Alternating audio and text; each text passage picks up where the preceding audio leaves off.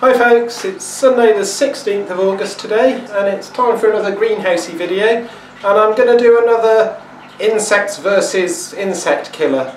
I think today, by the looks of it, it's going to be spider mites versus detergent. So let's get stuck in.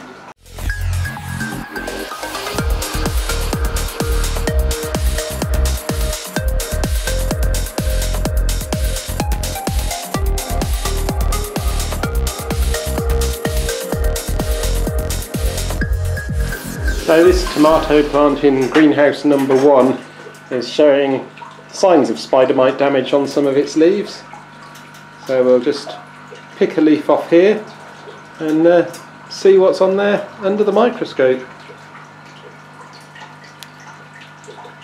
Bound to be something on that. Okay, I'm going to mix up some pesticide. I understand it's about 5 ml of washing up liquid. I believe you're supposed to use eco-friendly, biological washing up liquid, which this isn't, but it should have the same effect. It would probably kill the plant afterwards, but I've already taken the leaf off.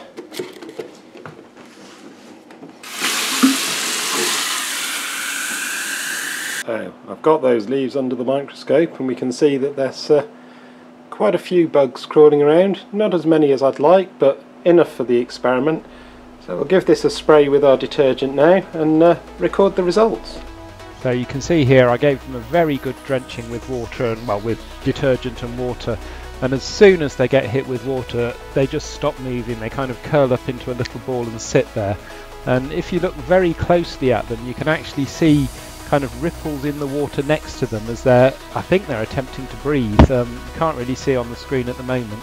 But after an hour or so and the water's dried up, signs of movement start to return. You can see this guy sitting there twitching his leg, and he's clearly not dead. And lots of the young ones around there are looking fine. And then after an hour or two, well, we've got signs of movement again. There's certainly quite a few larger ones sitting around not moving, but this little guy here seems to have no problems at all. He's back to full speed again, and we're running at 100 times speed on this video at the moment, just to give you some kind of idea, but certainly not conclusive at this stage. Yeah, everything stops moving when it gets wet, but as soon as it dries out, we'll try again here. I gave everything another good drenching, and you can see spider mite sitting there. But once all the water dries off, this young one's up and moving around, apparently backwards. Well, it's been a couple of hours with that leaf under the microscope, but I'm not convinced of the results here, so I've got myself a fresh one which I think has got a few more mites crawling around on it. I'm going to give that one a try instead. So, as before, I gave this new leaf quite a thorough drenching, and as before, all the spider mites that were there just stopped moving immediately. No signs of movement at all. And I've left the camera fixed in one position here. We're again running at 100 times speed, but you can see the water slowly drying out on the leaf, and sorry, the shot goes somewhat out of focus because I wasn't there to adjust the focus all the time, but you can see the leaf drying out there. And as the water dries out from around the spider mites, I think when their tummies get dry they kind of shake themselves off a bit and start moving again. So you should see any second now they're going to be back on the move again. Here we go, there's one waking up in the bottom of the screen there, and they're up and they're off again. So it certainly seems to slow the adults, the larger spider mites, down a lot more than it slows down the young ones. I don't know if they're less able to hold their breath, or if they just haven't fully dried out yet and have decided to just sit around for a bit longer. But the little babies are up and moving quite rapidly again. And that one there just gone across the screen is one of the spider mite predators. So having spotted that one, I thought I'd have a look around the leaf and see if I could find some more, because certainly a good sign that we found one on this single leaf when I wasn't sure if any of them were alive. And just looking around the leaf, I found loads of them, plentiful supply, and they are so fast. They just move at a ridiculous rate compared to the spider mites. It's like they've got to be 10 times the speed of the mites. Now, I wasn't sure if this is a spider mite predator actually attacking one of the spider mites there. Certainly seems to be having a little probe and just try and get some better footage of these predators. They're called phytoseiulus, and I'm not sure how often they eat spider mites. I know they breed faster than the spider mites do, but I was trying very hard to find some footage of one of these predators actually attacking a spider mite. Go on, right next to you, go on, bite him. But no, and here's a really good look at one cleaning his mandibles.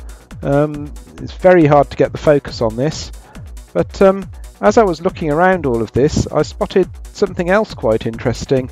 So here's a couple of predators sitting on one of the webs of the spider mites, and they seem quite happy to use those just to get around. They don't get stuck up in them at all.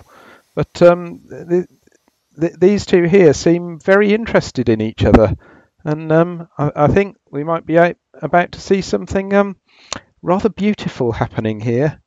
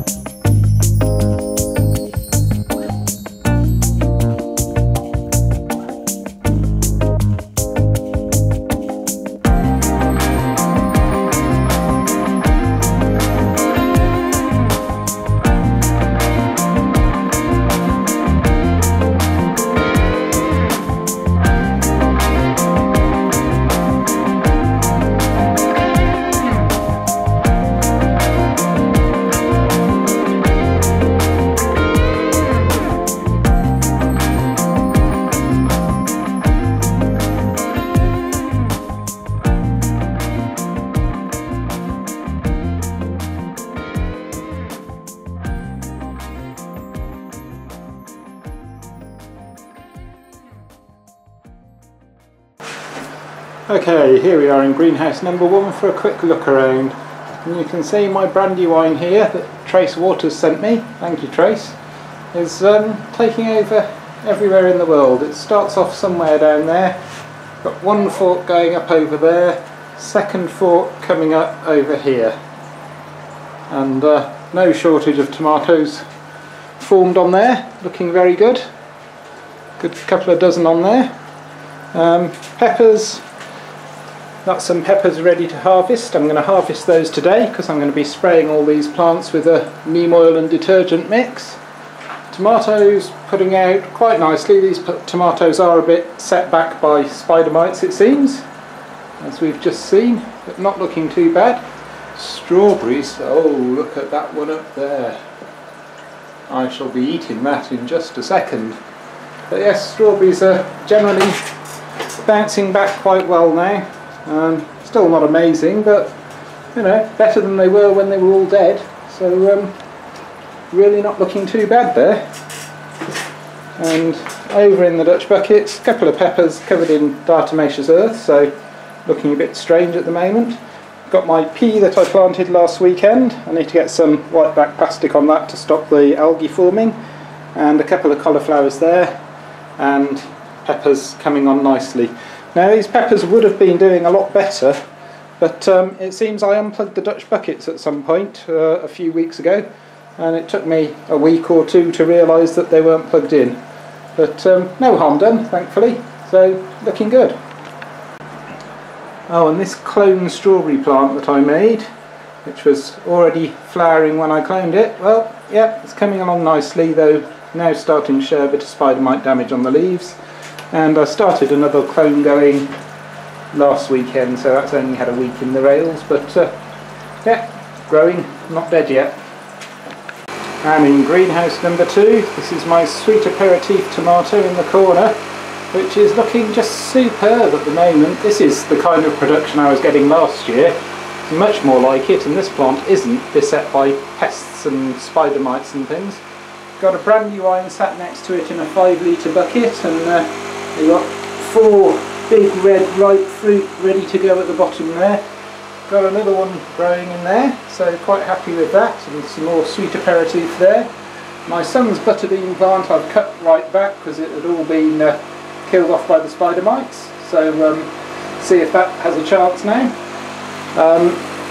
Sun cherry red cherry hybrid that Trace sent me, looking superb. I'm going to be harvesting all the ripe fruit off that today.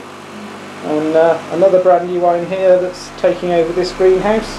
Quite a lot of fruit on that, but most of it's hanging down on the floor, or not really in convenient places. But hopefully it'll be okay. And my remaining golden berry is putting out some new growth finally. So looks like the predators or the neem oil or the diatomaceous earth is doing the trick on there. So I'm going to be giving that another spray today as well. Well, it appears that I never actually recorded an end sequence for this video back in August, so here's some footage of a rabbit instead. Anyway, as always folks, thanks for watching. Hope you enjoyed this. If you liked it, a thumbs up is always appreciated. Have a good weekend. Cheers!